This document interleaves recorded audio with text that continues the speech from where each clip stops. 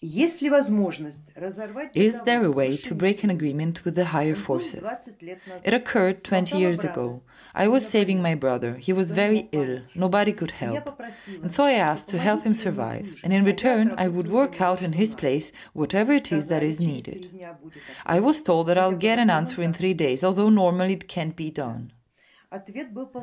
And there was a positive answer.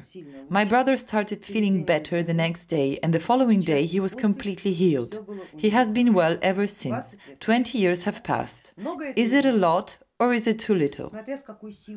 Depending on the force you were making the agreement with. Dear Galina, I would love to say something cheerful,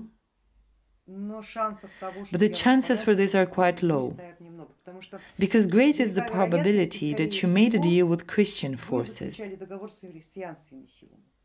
And their agreements last from the moment of conception and end with the death of the person in question. The latter is not necessary and depends on whether it was paid off.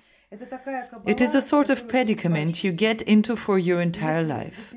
And if you really addressed your requests to the Abrahamic God and different Christian saints, addressing this particular pantheon, then most probably only a higher force can buy you out.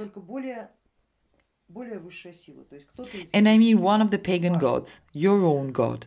The probability that you would be able to break such a contract would increase if you find your God and do it through joint forces, so to speak. He as the bigger force and you as the smaller.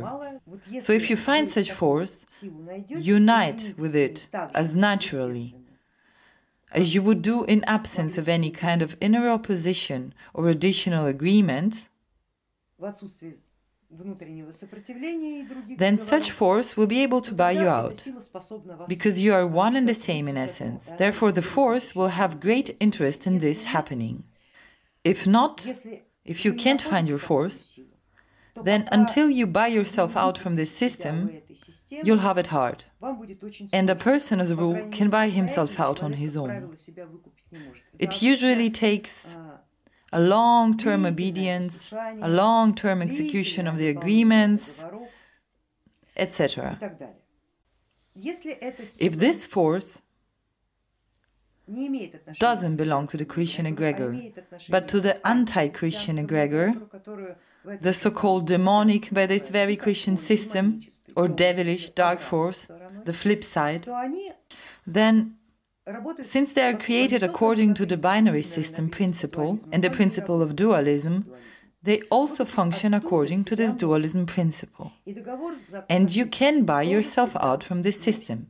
And it is also possible to terminate an agreement. You will simply have to fulfill the work you signed up for. Simply fulfill the work and mark it off as to the work has been done. Only you truly know your situation.